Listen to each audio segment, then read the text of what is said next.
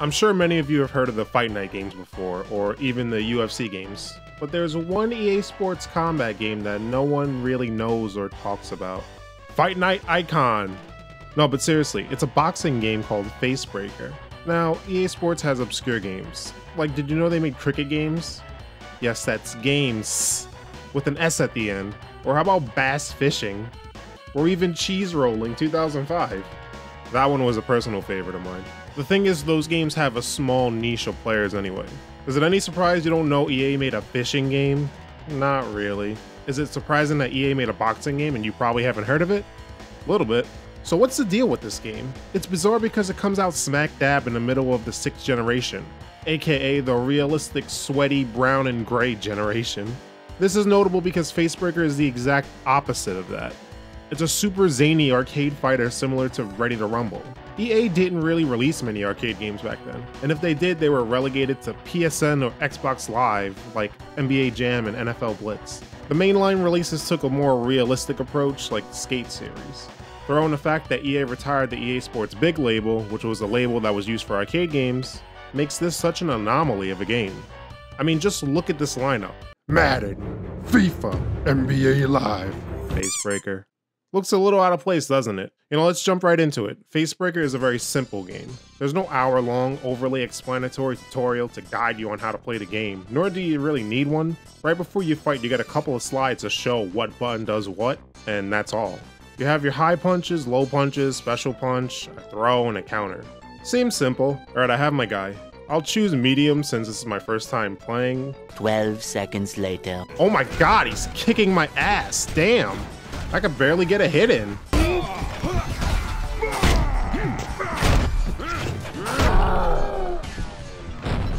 I don't think I've ever gotten my ass beat on medium difficulty so bad in my whole life. If this is medium, I literally can't imagine fighting on the hardest difficulty.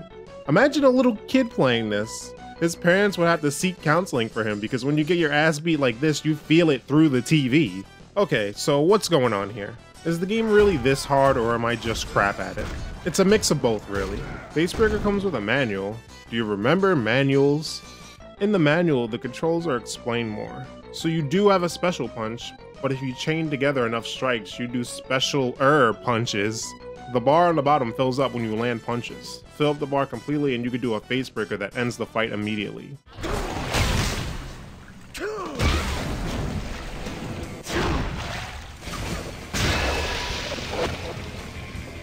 This can end fights in like less than 20 seconds if you pull it off. Good luck hitting a FaceBreaker on higher difficulties, by the way. You have a better chance of doing shit like that in real life than you do in the game. Holding a punch button charges your punch, but it also works as a counter. If I'm holding high punch, I'll counter high punches, for example.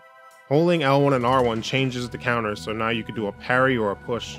Also, each character has a special attack that stuns an opponent. For the character I'm using, yeah, him. If I hit 3 charge punches in a row, my opponent gets stunned. So yeah, there's a little bit more to this game besides mashing buttons. Don't get me wrong, you're not going to see this game at EVO or anything. So now that we know how to play, we can try the game's main mode, Brawl for All. Don't worry, you don't have to fight Butterbean at the end. I'm going to play on medium difficulty because I'm not going to torture myself no matter how much the game insults me. It's a mode where you fight people and win belts, with each belt being harder to get. You come across the whole roster on this playthrough. Maybe I should reword that. You get to fight the whole roster on this playthrough, and the characters are fine. They're not outstanding, but I remember most of them, so that has to count for something, right? Each belt has its own arena, and I like the arenas. An arcade, an asylum, my favorite being this pirate arena because you see these 2 crabs with boxing gloves fighting, and I think it's just hilarious. You have the same ring girl and she has tit physics, and the camera zooms in on them a good portion of the time.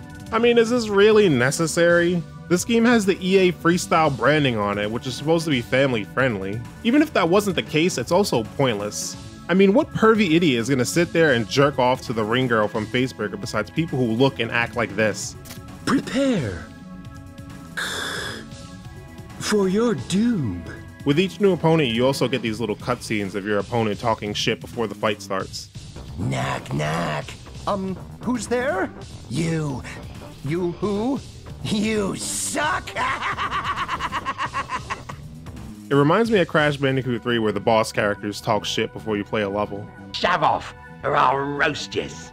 Fights are 3 3-minute rounds, and the first are 3 knockdowns, or a FaceBreaker wins. If neither of those things happen in 3 rounds, then you go into sudden death where the next knockdown would win the fight. This is completely unfair at times because there are moments where I have 2 knockdowns and my opponent only has 1 or even none. Then we go into the sudden death round and I lose because I get knocked down once. Complete unfair nonsense. The fighters get their faces bruised up pretty badly, hence the name of the game. Some of these look pretty brutal. Look at these. One really cool thing about this game is that each boxer behaves differently. Like this guy right here I'm fighting, he's different. He keeps his guard up all the time. If you keep failing a fight, you get a tip for defeating them, which is pretty cool. Remember the guy who smacked my ass all around the arena earlier? Well, he's pretty easy once you know how he works. He charges from way back, so when he misses, then it's time to pay his ass back from earlier. So if you don't beat your opponent in 3 tries, you have to go back to the previous opponent. So it's 3 and out, much like when the New York Jets have the ball on offense. So playing Brawl for All is challenging to say the least. So I'm beating guys and I get the first 2 belts. It's been challenging, but it's been nothing I couldn't handle so far. I'm going for the 3rd belt and then I run into Israel Adesanya over here. This guy is freaking impossible. This guy's name is Spin, but they should change his name to Bounce because he'll be bouncing your ass all around like Sonic in a Casino Night Zone.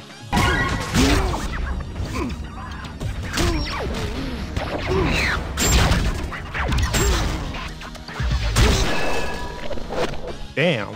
How is this medium difficulty?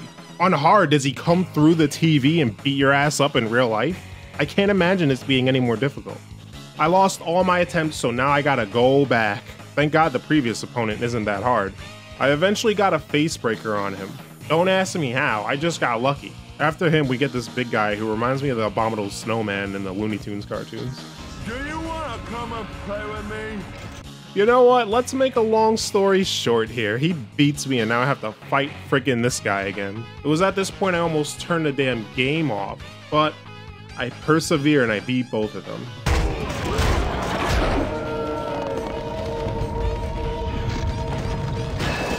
I continue on and get to the final belt. The last guy is this insane dude. He was rather easy, shockingly.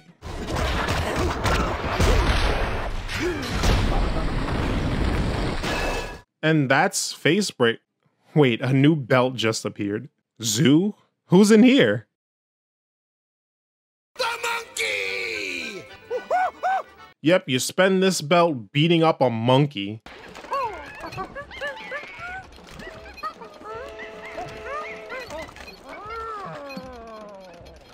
The monkey's not really that original. He doesn't fling shit at you or anything, and he's rather easy. Once you beat him, finally, that's FaceBreaker.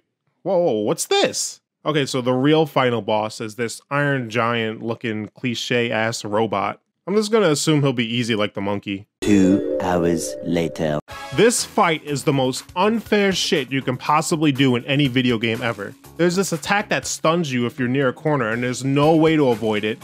He has missiles, a special throw where he lifts you up and throws you. You're gonna have to ice your damn thumb after playing this or it's gonna look like Popeye's forearms. After hours, and I mean literally hours, I finally beat this damn thing.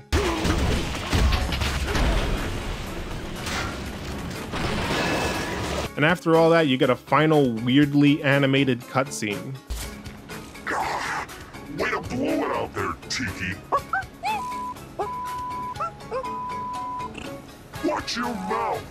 Now you know that I do not approve of that kind of language. Vulgarities are ignorant and disrespectful. That's okay, Tiki. Just don't let it happen again. You little.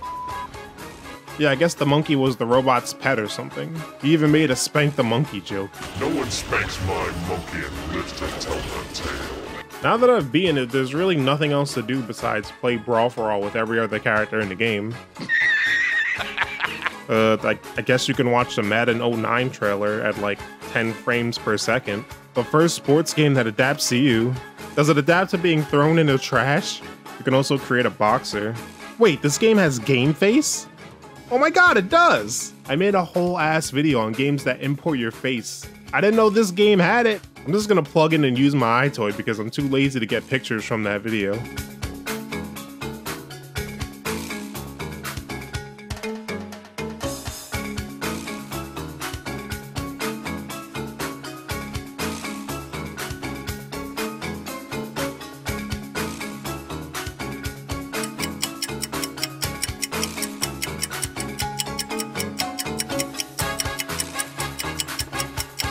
3 days later. Wow, that's actually pretty good, especially compared to these high-tech games. I'm pretty sure you could just download pictures of anyone and put anyone in the game. Oh, wow. Okay. Oh my god, he's a monstrosity. I love him. This is the man right here that's gonna take on Brawl for All on its hardest difficulty.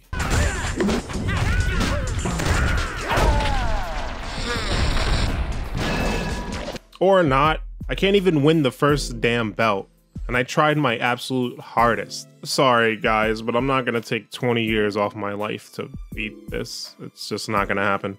Overall, FaceBreaker is an old school game. You start it up and there's just game. You even unlock the arenas and the fighters by just playing the game. No microtransactions or any other Scrooge McDuck, Mr. Krabs money grubbing shit like there is today.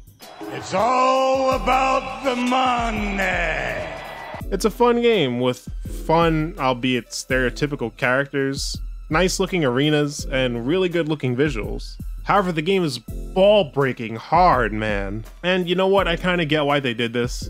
FaceBreaker has no content besides the Brawl for All. So to artificially extend the game, they made it super hard, even on the easiest mode. While it is fun, the lack of content and brutal difficulty make this not fun. The game just goes against what it's trying to be.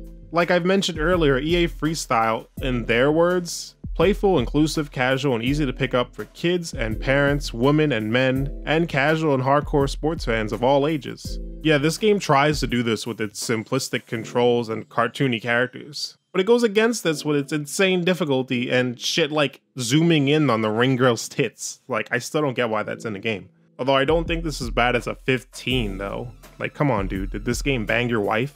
FaceBreaker went on to sell terribly. It's hard to find exact sales numbers, but Wikipedia mentions that this game only sold 52,000 copies in a month. And VG Charts, I know, it's not the most reliable, but VG Charts has it at 580,000 units, which sounds okay-ish, but those are the lifetime sales with all the units combined. And also, this game was on the Wii, where anything sold.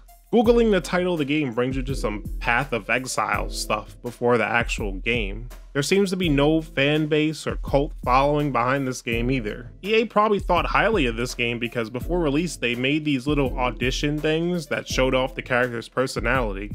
Sure, and to play big Russian guy, always with stereotypes, you American all the same. And they were posted on Madden's YouTube channel of all things. FaceBreaker had the potential, but now it's just a curious case of obscure sports gaming history. You'll have to excuse me. My chariot awaits. Coming, Mom!